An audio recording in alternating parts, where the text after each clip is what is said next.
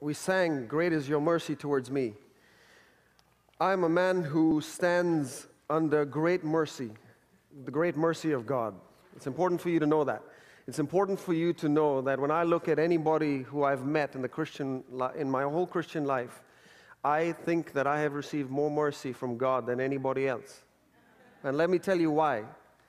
Because from the day I was born, God gave me all kinds of good things in the things that matter. He gave me a family who loved me so deeply.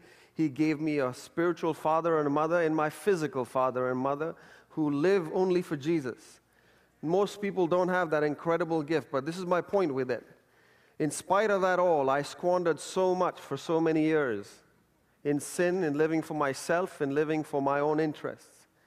So if God could have mercy on me, I don't know why he can't have mercy on anybody else. And I'm a testament of his mercy, his great mercy towards me. And I try to live my whole life often reminding myself of the great mercy Jesus had on somebody like me, who he gave so much in terms of spiritual gifts that I didn't deserve. But even having squandered it all, he's been merciful to me. I hope you will receive what I say with that in mind, knowing that that is true about my heart as best as I can. I live before God and try to tell him, God, I'm so thankful for your mercy. We all live with this phrase that is in our consciousness: life is a journey, not a destination. And what that phrase is supposed to mean, that we're not supposed to live life as if we have arrived. However, we should not be under the illusion that we have no destination. All of us are going somewhere, and all of us have a motivation in our hearts that are fueling us to go somewhere. Every single human being, whatever religion you have, whether you're existentialist and say, I'm living in the moment and I don't have a destination, even if you say that, you have a destination. Because if somebody were to look at all of the actions of your life, and if somebody was to be able to look at every single thought and desire and emotion of your life, that person would be able to have a very good idea of predicting exactly where you're headed, what your destination is, and what's the current motivation of your heart. It won't be difficult at all. For most people in the world, it is wealth or maximizing their health or maximizing their comfort and maximizing the good things in this life. Now, we as Christians, we might say something is our destination, and we may act and live as if something else is our destination.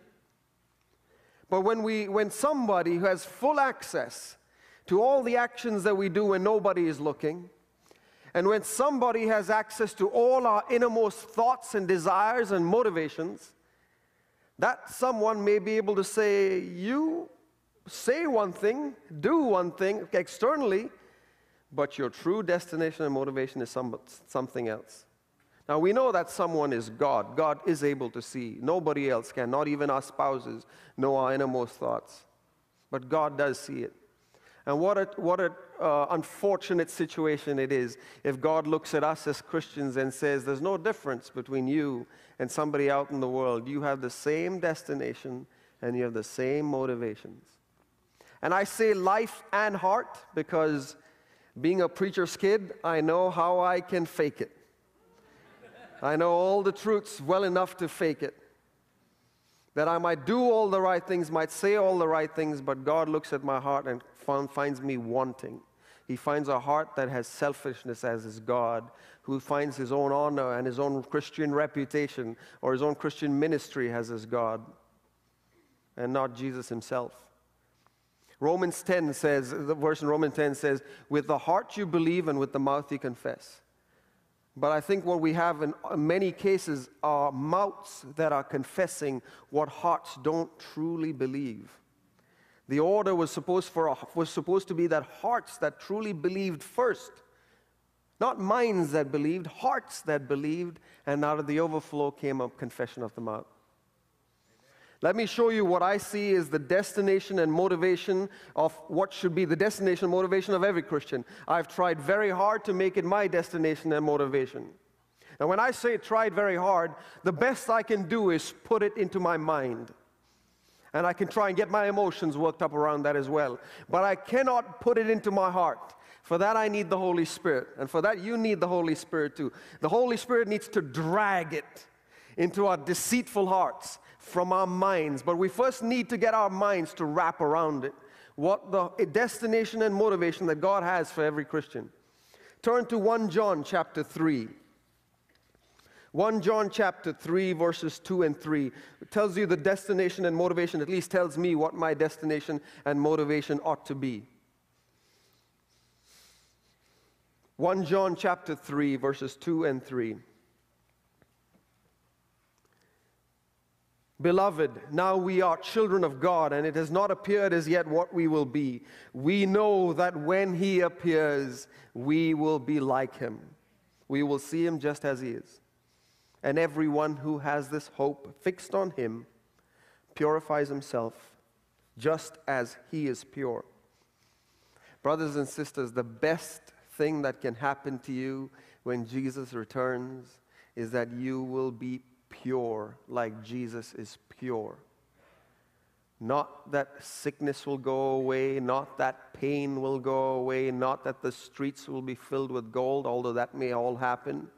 But the best thing that can happen to you is that you will be pure like Jesus is pure. Because we look forward to Him, not to the things that He brings.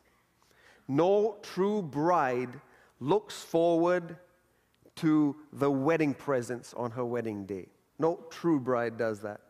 A true bride looks forward to the bridegroom, being united with the bridegroom and being one with the bridegroom. If we are being called the bride of Christ, then we prove that we are the bride of Christ by looking forward most to Him. And when I read 1 John 3, it says everyone, not most people, not some people, everyone who looks forward to Jesus coming back so that we would be like Jesus, everyone who has this hope will purify himself. So if I look at my life over the years, I don't want to say every day, every time you have to look at it, but if you look at your life over the months and the years, and if you are not increasing in your purity compared to Jesus, who's the standard, if we are not increasing in purity compared to Jesus as the standard, then the implication must be, and that's definitely the inference of what John is driving at, the inference must be, I mustn't really be looking forward to Him. I might say it, I might put it all over my blogs, I'm really looking forward to it, I could pray about it, saying, God, come soon. But the proof of whether we really look forward to Jesus, our bridegroom, coming back, is if we purify ourselves as He is pure. That should be the destination and motivation of every single Christian. Amen. Romans 8, let me show you another verse. Romans chapter 8, verse 29. It cannot be more crystal clear than this. Romans 8, verse 29. It tells us what God's destination is for us, what God had in mind when He created us and with a destination. Those whom He foreknew, He also predestined to become conformed to the image of His Son. Predestined just means destination determined ahead of time. Now please notice that the destination determined ahead of time is not heaven or hell. The destination for everybody who loves God and names the name of Jesus is not heaven or hell. It is conforming to the image of His Son in His purity. What we think about Jesus and His purity is everything if we're calling ourselves Christians. And purity is not determined by amens or songs and all of that. It's in the moment of temptation. That is when purity is being tested. That's when purity is gained or lost. Now, some of us may have heard already enough to say, that's all I needed to hear. I know my life needs to go in a different direction. Yes, I've called myself a Christian for many years. Yes, I've done all kinds of things for the church, but my destination has not been the purity of Jesus, that I might reflect the true purity of Jesus. If that's the case, that's wonderful, praise God. That is all you need to ever hear for the rest of what I'm going to say. The purpose of all preaching, the purpose of my preaching, is to create an unbearable vacuum in your heart that nobody can fill except the Holy Spirit. Not a sermon. My sermon can never do that. No drama, no song, nothing, no experience can ever do that. Only the Holy Spirit and the person of the Holy Spirit can fill that vacuum. My job, the job of any church, of any person who ministers, is to create an unbearable vacuum. If that vacuum is created, I hope you will seek God and the Holy Spirit to fill you, because He will. But if you're already there, wait for the rest of us to catch up with you. I use the rest of the time to make sure we all together can have an unbearable vacuum in our heart that says, God, I need to be reflecting your purity in a way that I've never had. Amen. When I look at a group of people like this, when I look at any church, I see three groups of people. Now, some of us may look at this group and say there are two groups, those who are born again and those who are not yet born again, or those who are not born again at all. I look at this in a completely different set of eyes. I look at it with three categorizations of people. And I hope that this will be an exercise of judging yourself. Not judging your neighbor on your pew. Not judging your spouse and nudging her when the right category comes up and you say, that's you, honey.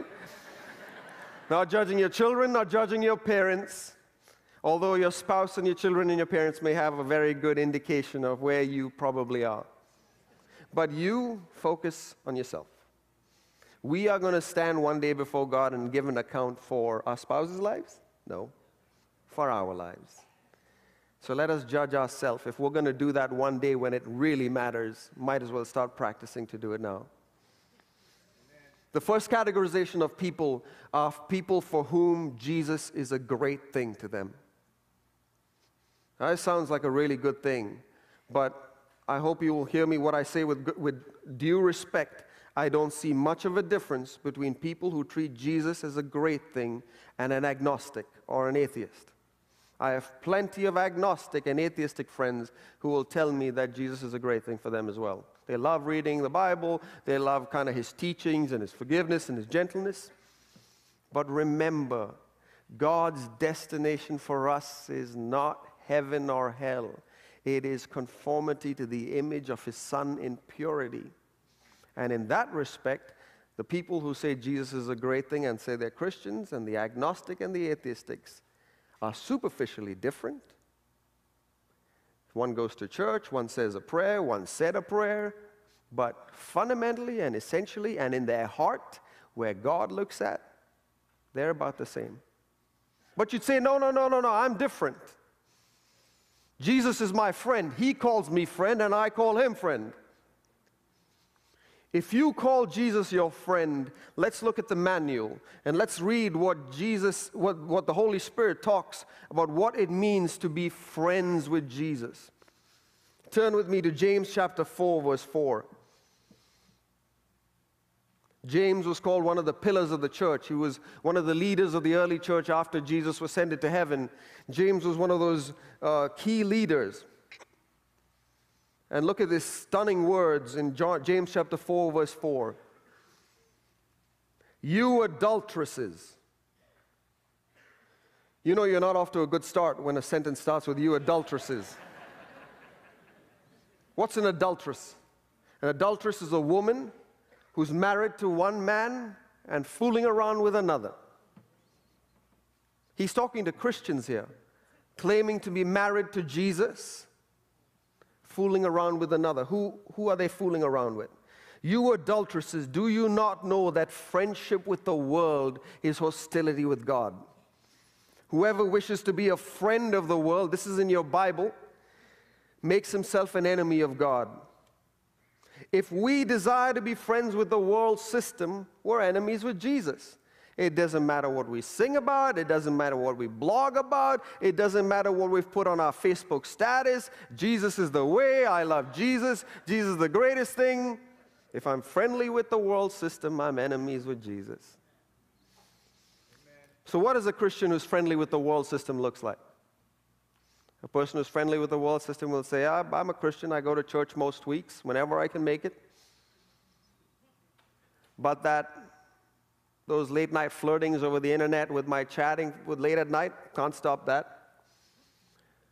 That looking at women, especially with their summer dresses, can't stop that.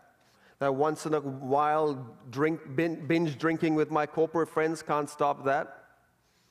And everywhere I go, whether I walk down the street or whether I open a magazine or whether I'm on the internet, my eyes are flooded with lust.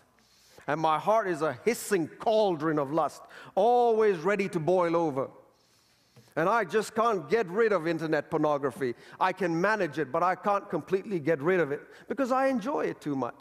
So when my girlfriend dumps me, or when I'm rejected, or my friends don't think I'm cool enough, and I'm feeling down on myself, I'll go to this secret addiction that I have, and I'll go to this favorites or websites that I know about.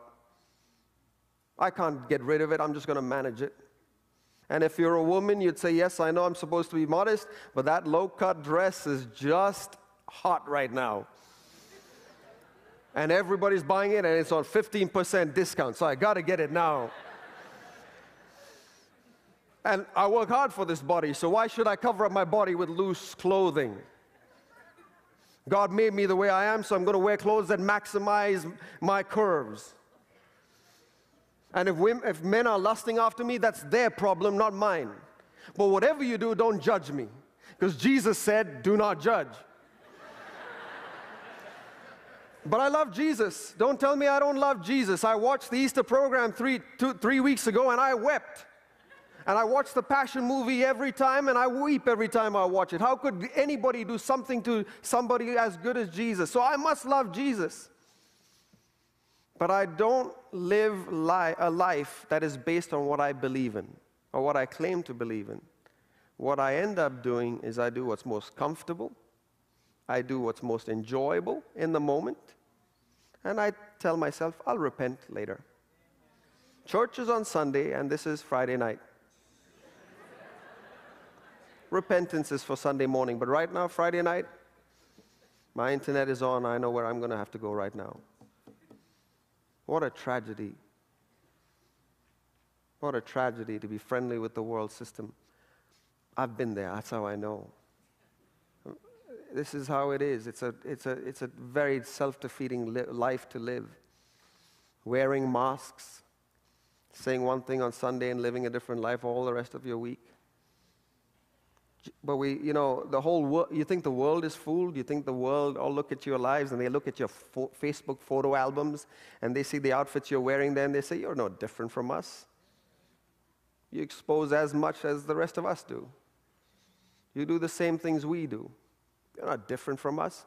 You can say you do different things on Sunday morning, but you're just as cozy with the world as we are. Jesus is just a nice accessory. What a tragedy. I was reminded of the story of the emperor's new clothes. It's that children's story where this emperor wanted to wear the most incredible outfit, and they could not get any material that suited him until the tailors came up with an ingenious idea to make him an invisible outfit. And they said, can you see this cloth? The really smart people can see this cloth. And they were holding up nothing. But the king didn't want to show that he was not smart. So he's like, yeah, I see that. That's great. And all the subjects also didn't want to look as they were not smart. So they said, yeah, we see this outfit. It's great. So they have the king take off all his clothes and dress him with his invisible cloak, which is nothing. And he's walking around, and then he arranges a parade, and he walks through the kingdom. And the whole kingdom is afraid to tell the king that he's naked, except for one little boy who's the only one who's willing to tell the truth. So we walk around with our half-baked Christian lives and our sweet, supportive Christian friends who also have got a half-baked love will tell us, no, you're great. You're clothed with the righteousness of Jesus. You're cool. You're all set. But even a child in the kingdom of God can tell you you're naked. Jesus is not a great accessory. It's a travesty. It's an insult to him to call him an accessory. But there's something good about such people. Such people are generally very quick to admit that this is where they are at. They're honest about where they're at. They're willing to tell you, hey, this is exactly what I struggle with. I enjoy the pleasures of the world too much. I just can't give it up. They know Jesus isn't all that to them.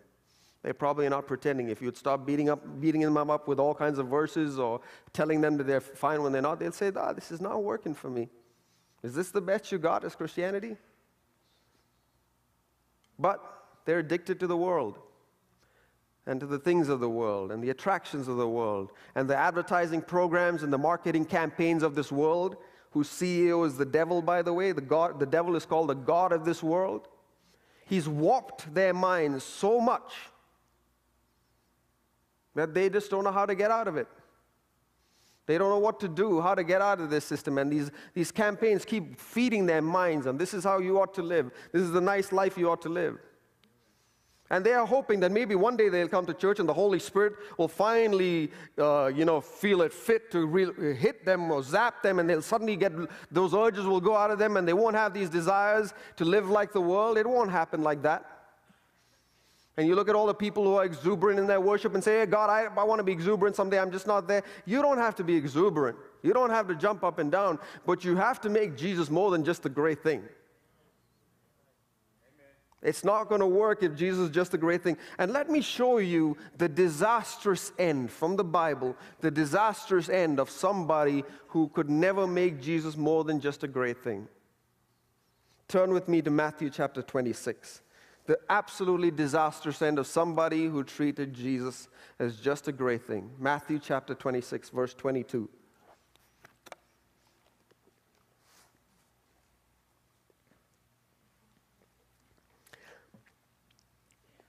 Matthew 26, verse 22.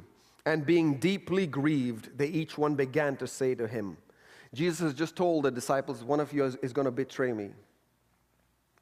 And being deeply grieved, none of the disciples thought that any of them would betray Jesus.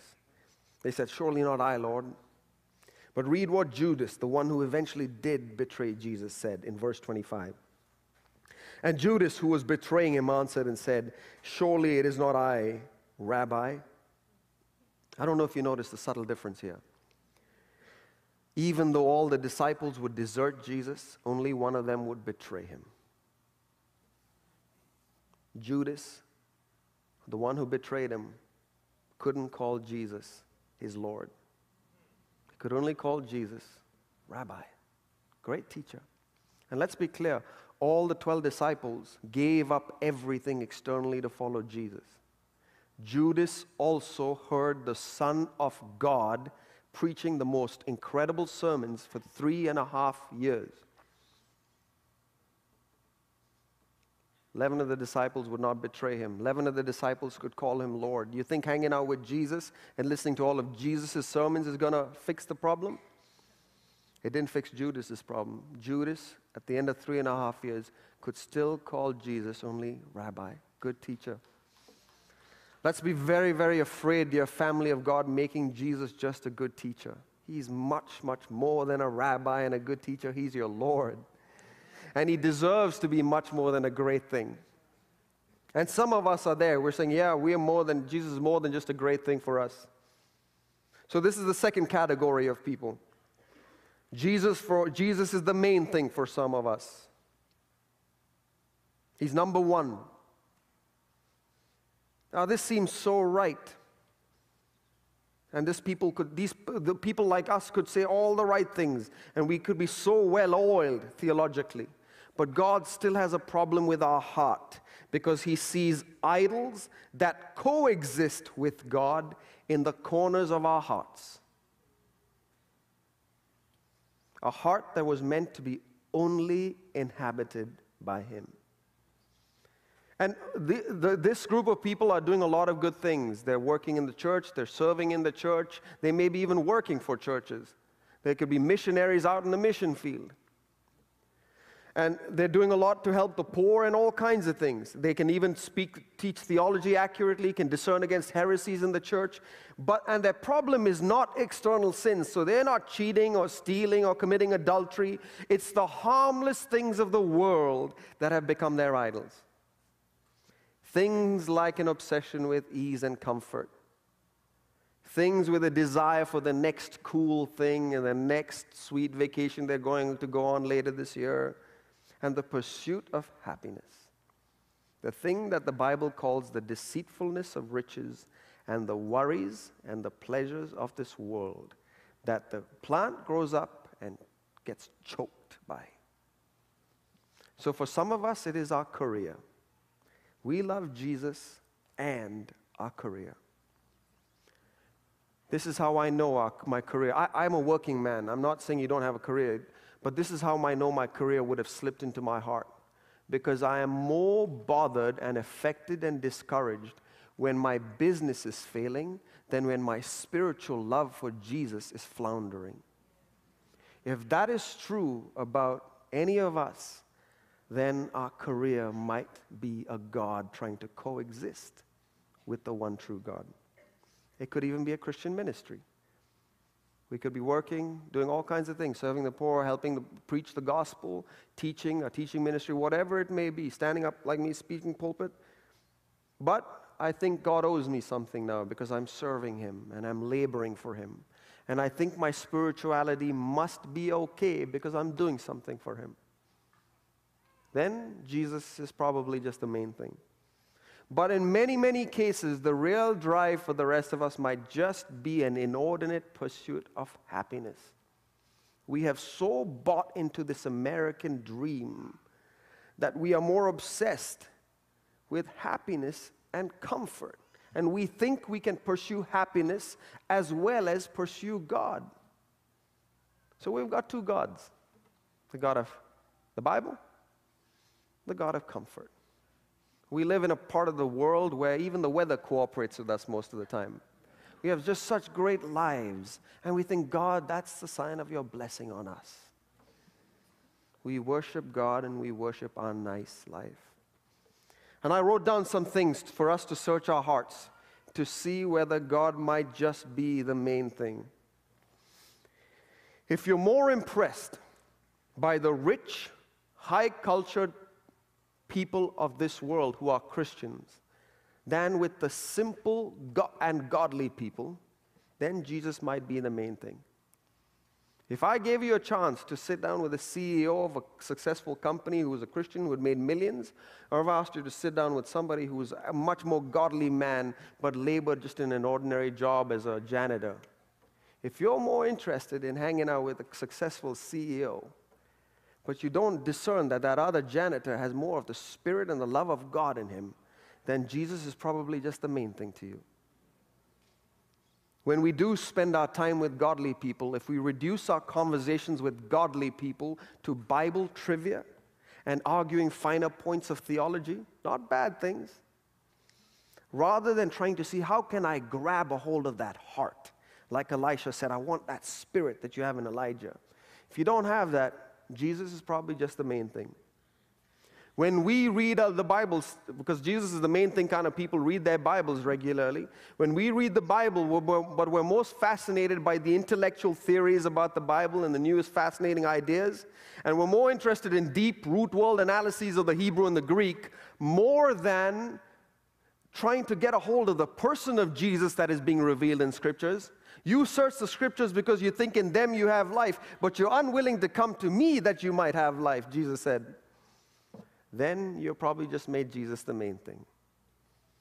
If we're more taken up in agitating for God in the schools and in the courthouses, rather than being agitated that God is not in our own house and in our own families, then Jesus is just the main thing.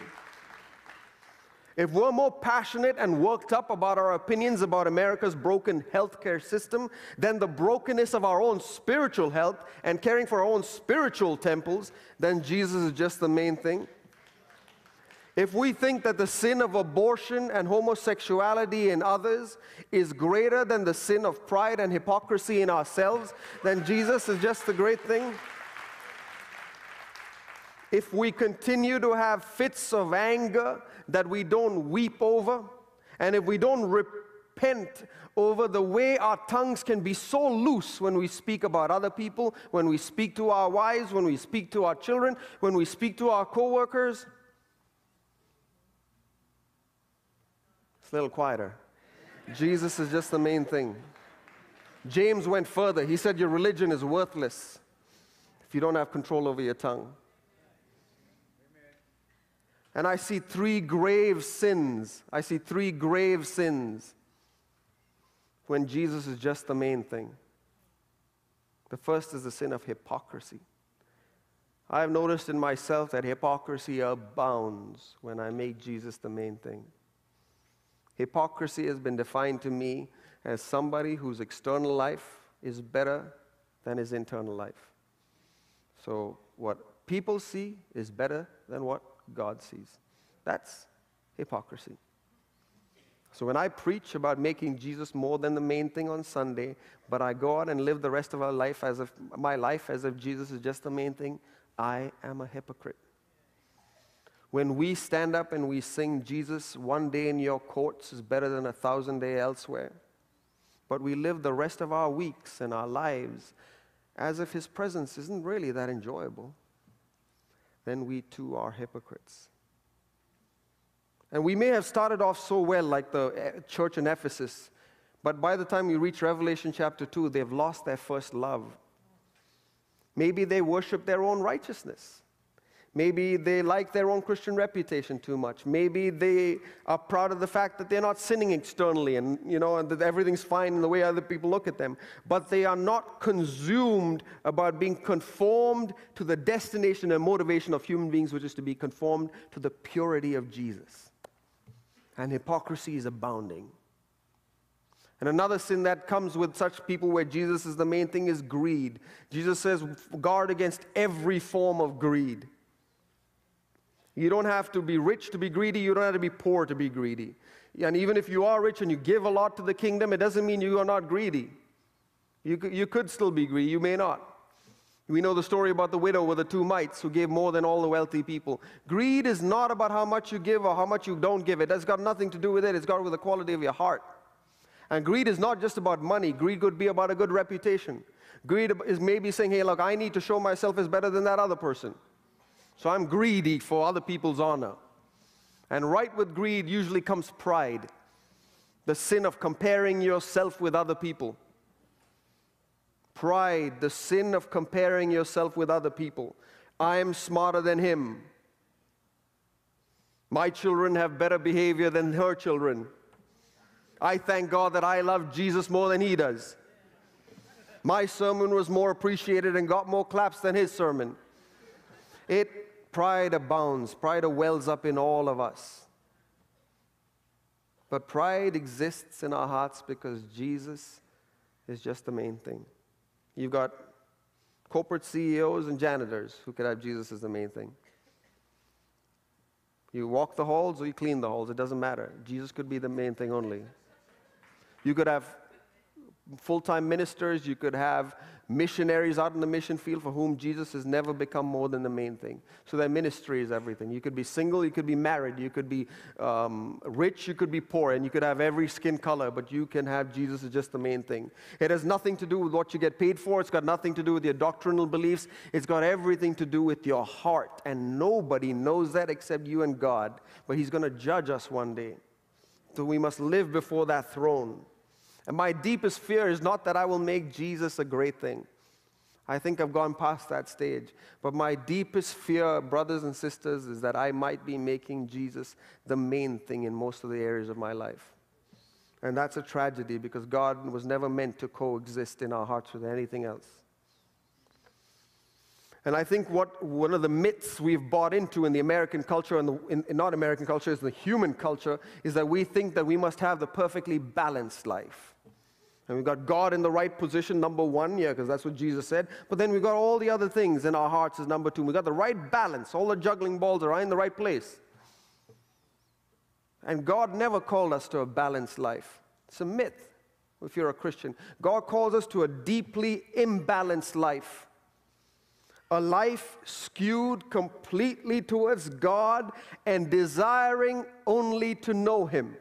If you have a problem with what I said, read Philippians chapter 3. See the determination and the destination and motivation of one of the greatest saints that has ever lived, the Apostle Paul. You see what his destination was. You see what his motivation was. I only want to be found in you, to know him. All of my righteousness, which is better than probably any of our righteousnesses. The righteousness of Paul, he considered it like filthy garbage compared to knowing Jesus. We must live deeply imbalanced lives, lives that are radically disciplined to being wholly devoted to him and fully dependent on him. Jesus must become the only thing that matters in our lives. But He'll never be that if we spend most of our time, most of our free time playing Farmville on Facebook. Farmville is this game on Facebook, dominating so many ordinary people's lives. Mafia Wars, another one of them. If Mafia Wars gives you more excitement than the battle over sin in your inner man, you'll never make Jesus the only thing. And this is not a sin to get onto Facebook or any of these things, but let me ask you a question.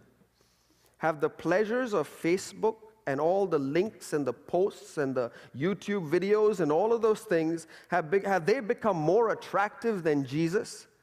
That you spend hours and hours on Facebook, clicking on all those links, but you labor through minutes with Jesus. What does that say about our lives? Jesus, I want to really spend time with you, but your life is saying Facebook is who you really want to spend time with. And you find the pleasures of this world, you find the pleasures of all those links, and they're all interesting videos. They're all really fascinating. They're not the dirty ones. They're all the nice, cute videos. But they spend all your time, and then you're like, all right, God, I can't get anything out of Jeremiah 43. I'm just done. I'm going home. I wake up tomorrow morning, and I'm going to go on my Facebook, and Facebook is the thing that excites me. Outside of church time, what is the thing that excites you the most? Tell me. Are you more excited that your business ideas are taking off, or that your love for Jesus has potential to grow? Tell me, all of us corporate folk. Have our hearts ever been quickened of late by the immense love of Jesus on Calvary, outside a church setting, outside watching an Easter drama when you were just alone by yourself? Has your heart been quickened of late by the immense love of Jesus?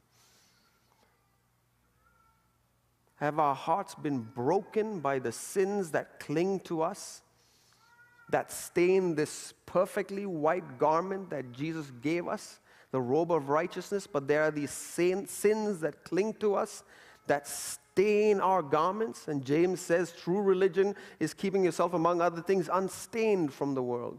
But here are these sins that are staining my garments. Are our hearts broken over it? When was the last time we were moved, maybe even to tears, when we thought about the love of Jesus? And I'm talking outside church. I'm talking outside listening to some CD of a worship music.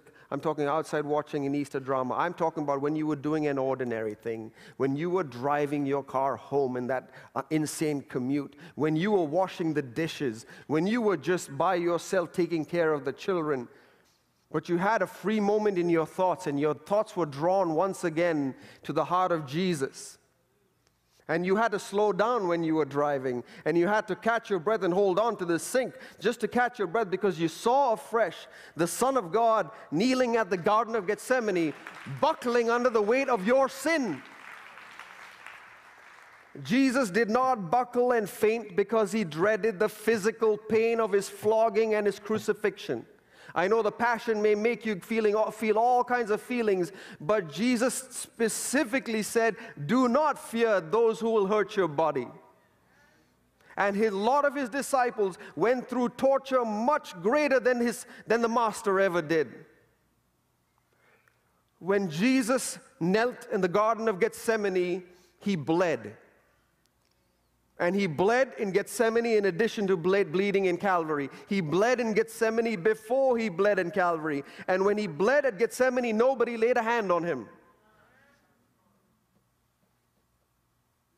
But he who made the whole world and holds the whole world together in his hands could scarcely bear the weight of my sin.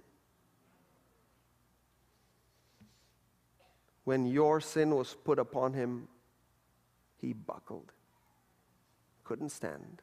He who made the whole world. That sin of mine, which is my desire to live for myself. That sin of mine, which is to desire that which is not my own. That is what lusting is. That sin of mine, which has inflated thoughts about my skills and my talents. That sin of mine, which is my obsession with my career, that sin of mine, which has an insatiable desire for comfort in this life. Saints, this is not preaching. I try to live before God, and I feel like He's opened His Word to me. I said, God, I don't want to make you just the main thing. I need to make you the only thing.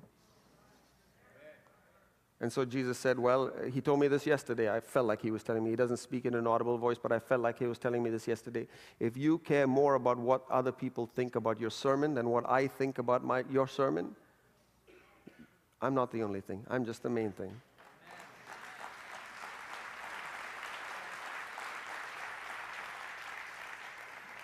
So I've learned this from the great men of God. I've learned this from my dad, that after I speak a sermon, whatever people may say and how many claps I get, I got to go before God and fall on my face and say, God, did I do what you told me to do? Did I speak your sermon the way you told me to speak? And then I'll leave the rest up to you. But you need to be my only thing. When we desire Jesus to be the only thing, only then will we get the story of the merchant who sold everything for the pearl of great price. I heard that story for years, but I could never explain it to be true in my whole life. Now I think I have a little better idea. When I have Jesus as the main thing, I understand what Jesus said when He said, without me, you can do nothing. God, I don't want to do anything without you because you are the only thing. And if Jesus is the only thing, I will hate the spirit of Martha that wants to do something for God. And I will covet deeply the spirit of Mary that says, God, I just want to sit at your feet. If you give me opportunities to speak, I will speak. But even if I can't, I will sit at your feet and I will listen to you and I will worship you. That's what happens when Jesus becomes the only thing. You get the spirit of Mary. So you can be a housewife, and you don't have to have any formal ministry. You can be a mother of 5 children, and you can have Jesus being the only thing, because that's the only thing that grabs your fancy. And all your children get to see this is a woman of God who's made Jesus the only thing that matters. And it's not what you teach them, it's what you don't teach to them, but in the actions of your heart, the way you guard your tongue. The way you talk to your parents, the way you talk to your husbands, the way you talk to other people, that's where our children will be noticing us.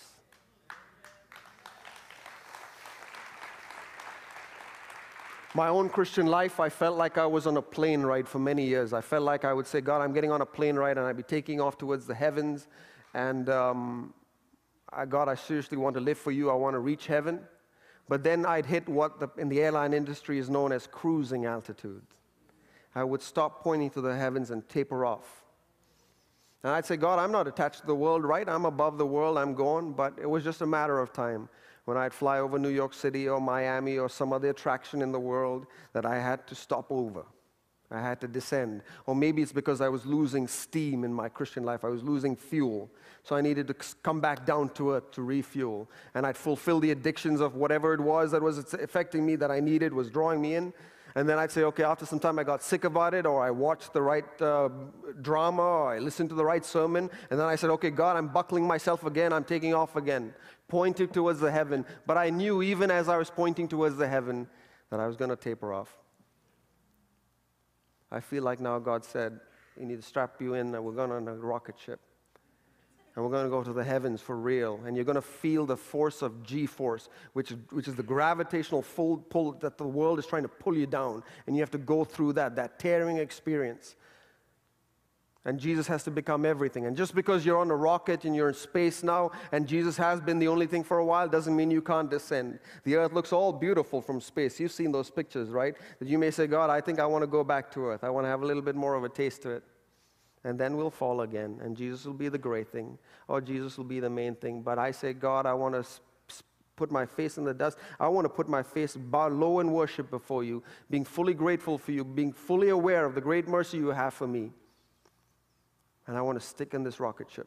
And every day is a decision I make to say, God, you strap me into this rocket ship. This world, the prince of this world has nothing in me. I need to be able to say that by the end of my life.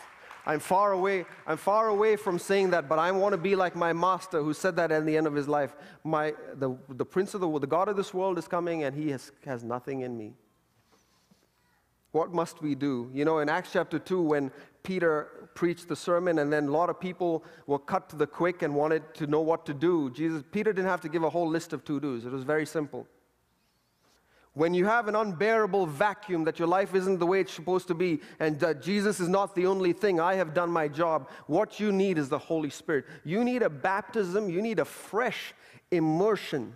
Like we saw in baptism, we need a fresh dunking to where the Holy Spirit completely immerses us. A baptism of fire. And we need to seek to be continuously filled with Him. I don't care whether you call it a filling, a refilling, a rededication, a rebaptism. I don't know what you call it, but you need the Holy Spirit to so immerse you. Because the Holy Spirit has been sent to glorify Jesus, to make Jesus look bigger. If the Holy Spirit truly resides within you, Jesus will become the only thing.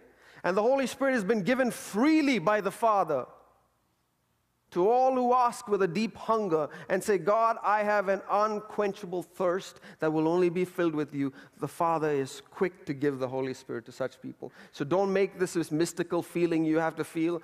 I was 17 when I felt I was first baptized in the Holy Spirit, and I even had the gift of tongues back then. But it's only been a few years when I felt like I've gotten an immersion in a love of God that I couldn't tell that day, I couldn't tell the next day, but over months and over years I can tell, God, you're becoming the only thing. And the yoke of God is easy in that realm. And the burden of His is light. But I have to stay there by making Jesus the only thing and cleaning out all the idols that want to creep into the utter recesses of the heart. And God shines a light and say, that one, that needs to go. Seek to be baptized in the Holy Spirit afresh. I don't care if you had an experience. I don't care if you don't have an experience. Experience is secondary. The person is fundamental. Secondly, count the cost. There's a time to come forward. There's a time to receive Jesus. There's a time to confess your faith. But when you want to be a disciple of Jesus who wants to go all the way with Him, you need to sit down. That's what Jesus said. Sit down. Count the cost. Take inventory of your life. You'll be surprised some of the idols that God says, yep, that too. Your careers definitely have to be on the altar. Your family, yes, absolutely. My precious beautiful daughter and my wife, yep, on the altar, has to be. We're called children of Abraham by faith. You know what Abraham had to do? He had to give up the son of promise. And our whole lives on the altar. God, all of my ambitions, God, all of my desires, God, all the preferences, all the biases, all the criticism from men, all the praise of men, God, all on your altar. Only you, Jesus, to be found in you and to know you. Last point, earnestly seek those who desire only Jesus. There are a lot of sermons, there are a lot of books, there are a lot of people who call themselves Christians who have made Jesus a great thing, who are making Jesus the number one thing, but they're not making Jesus the only thing. Earnestly ask God in your spirit, whenever you read a book, whenever you listen to a sermon, is this somebody who's preaching only Jesus? That's all he's talking about? Or is he trying to give you some tips and techniques and all these little tricks on how to have a nice life too? Discard that ruthlessly. And if I read my Bible right, it says, few there be that find the way. So discard the crowds who may say, hey, Jesus is a great thing. Discard the crowds that says Jesus is the main thing. Seek those people. Hopefully there are few in this world who would say, Jesus, you are the only thing. And we all need fellowship, as we heard in the small groups. The fellowship of those who make Jesus. There's something so undeniably beautiful in people who are striving to make Jesus the only thing, not just the main thing. Let me close with a song my mom shared with me as I was telling her what we were going to be talking about. I hope these words will be true, not just in our minds, but it'll be dragged down to our heart by the Holy Spirit. Be thou supreme, O Jesus Christ, your love has conquered me. Beneath your cross I die to self and live alone to thee. Be thou supreme, O Jesus Christ, nor creed, that's not doctrine, nor form, nor word, nor holy church, nor human love compare with you, my Lord. Be thou supreme, O Jesus Christ, my inmost being fill. So shall I think as you did think, and will as you did will. Be thou supreme, O Jesus Christ. Your life transfigure, obliterate, overshadow mine. And through this veil of mortal flesh, Lord, let your splendor shine. Be thou supreme, O Jesus Christ. My soul exults in thee. To be your slave, to do your will, is my great happiness. Let's bow our heads. We have to count the cost. This is not some kind of sermon intended to pick you up. It is a sermon that is meant to create an unbearable vacuum. So if you feel the searing sword of the Holy Spirit, He's also a great comforter. And only He can comfort that thirst, and only He can quench that thirst. And don't wait for a feeling. Ask God, and don't stop seeking Him until He's filled you up with the love of God, and ask Him to keep it there. Father in heaven, we are deeply broken people. We are dust. Who are we, dear Father in heaven, that you should be mindful of us? But yet you draw near to us. You call us your children. We're deeply thankful for it. We repent, God, for making you a great thing or the main thing. Lord, we want you to be the only thing that matters. We want your purity to be the only metric that matters in this life. Father, I pray that you may find people here with unquenchable thirsts, unbearable vacuums. We trust your word that you will give the Holy Spirit gladly and quickly to such people. In your name we pray. Amen.